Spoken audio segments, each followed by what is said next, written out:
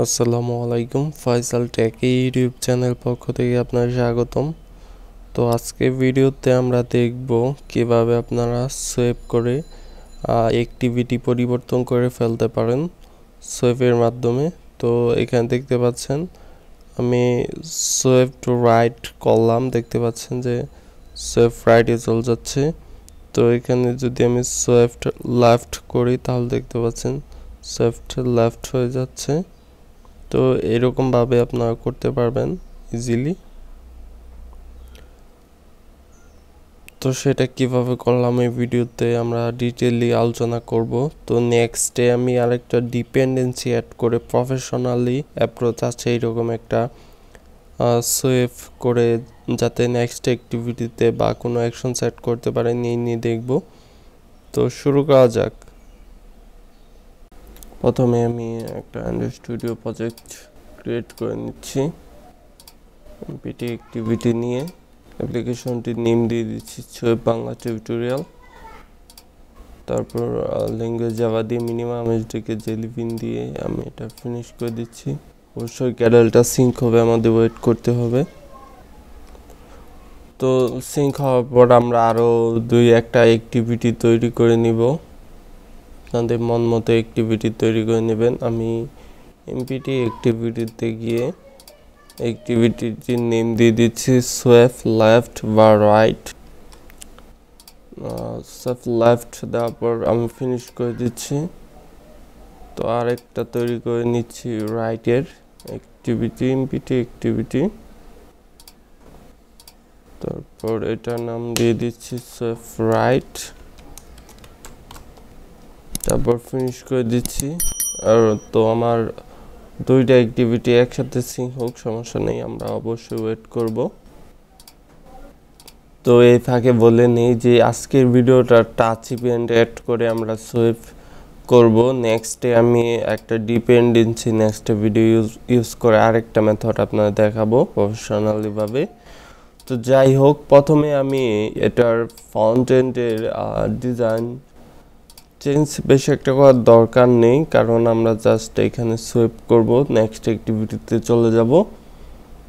আর এইটার ফ্রন্ট এন্ডে কিছুটা একটু ডিজাইন করা দরকার, কারণ দুইটার মধ্যে কিছুটা ডিফারেন্ট বোঝানোর জন্য।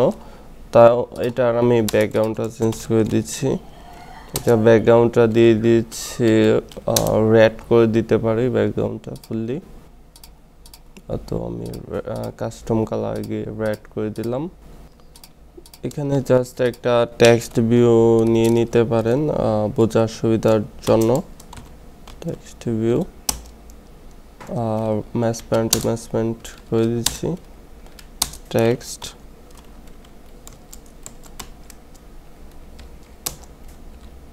জাস্ট সোয়েপ রাইট দিয়ে দিচ্ছি। তারপর এটার টেক্সট সাইজটা আমি বড় করে দিতে পারি, টেক্সট সাইজ 25 SP করে দিচ্ছি। লাউড গ্রেভিটি এটা সেন্টার থাকতে পারে। টেক্সট কালার হোয়াইট করে দিতে পারি, ক্লোজ, ওকে। তো সেমভাবে আমাদের যেই অ্যাক্টিভিটি সোয়েপ লেফট ছিল, তো সেটার ফ্রন্ট এন্ডেও আমরা সেম কোডটুকি করে দিতে পারি। কন্ট্রোল বি, কন্ট্রোল হোল্ডার এল, এখানে আমি চেঞ্জ করে লেফট দিয়ে দিচ্ছি।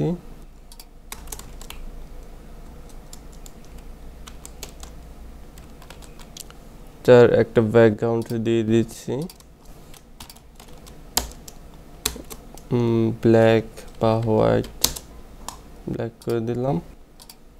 তো এবার আমাদের ডিজাইনগুলি ক্লোজ করে নিচ্ছি। আমি সরাসরি মেইন অ্যাক্টিভিটিতে চলে যাব।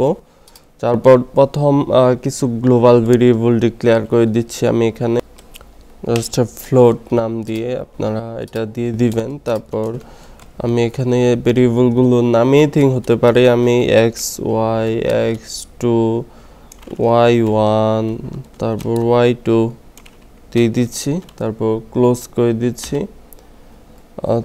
এরপর আমাদের টাচ ইভেন্ট অ্যাড করতে হবে। এর নিচে গিয়ে আমি এখান থেকে নিচে আমি অ্যাড করে নিচ্ছি পাবলিক বুলিয়ান দিয়ে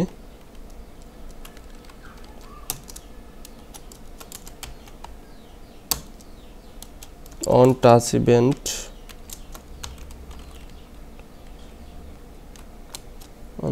ইভেন্ট তারপর এখানে ফার্স্ট ব্র্যাকেট দিয়ে মোশন ইভেন্ট অ্যাড করে দিবেন। তো এখানে নিচে দেখতে পাচ্ছেন চলে আসছে মোশন ইভেন্ট। তো তারপরে আপনারা এর ভিতরে টাচ ইভেন্ট দিয়ে দিতে পারেন।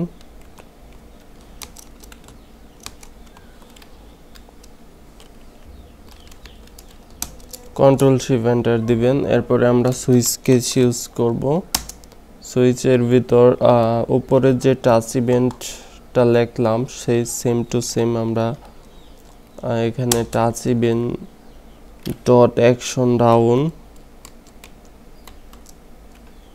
প্রথমে টাচ ইভেন্টটা আমাদের গেট করে নিতে হবে, গেট অ্যাকশন ডট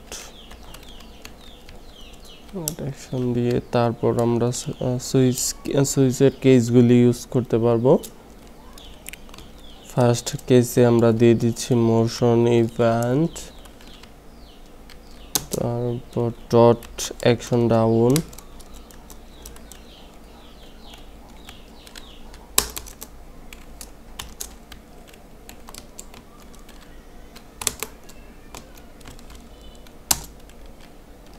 উপরে যে ভেরিয়েবলগুলি দিছি আমরা x1, তো সেটা দিয়ে equal to touch event dot get x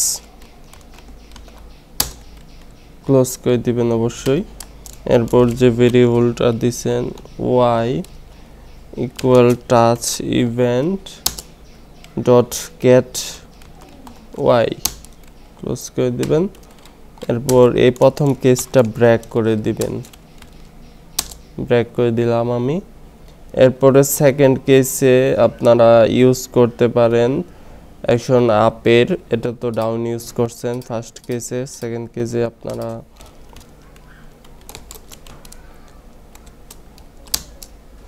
use করতে পারেন motion event dot action up. এর নিচে গিয়ে আপনারা x2 দিবেন, x2 ইকুয়াল অবশ্যই ভেরিয়েবল যেভাবে দিচ্ছেন সেভাবে দিতে হবে, touch event dot gate close. Same ভাবে আমাদের y2 equal gate touch event dot gate y। তো এরপরে আমরা ইফ দিয়ে এটার স্পিডটা দিয়ে দিতে পারি। আমি এখানে 1x তো লেস দেন গ্রেটার দেন এখানে আমরা দিব x2। তো তারপর কন্ট্রোল শিফট এন্টার দিয়ে আমরা ইন্টেন্ট দিয়ে দিব, যে অ্যাক্টিভিটি থেকে যে অ্যাক্টিভিটিতে যেতে চাই।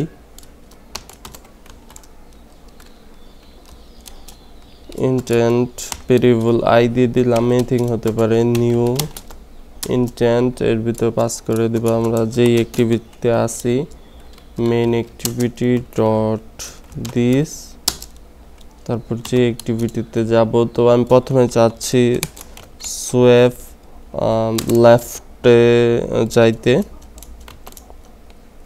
লেফট ডট ক্লাস অবশ্যই হবে, আর এটা আমাদের স্টার্ট করে দিতে হবে, স্টার্ট অ্যাক্টিভিটি ইন্টেন্টের আই ভেরিয়েবলটা পাস করে দিতে হবে।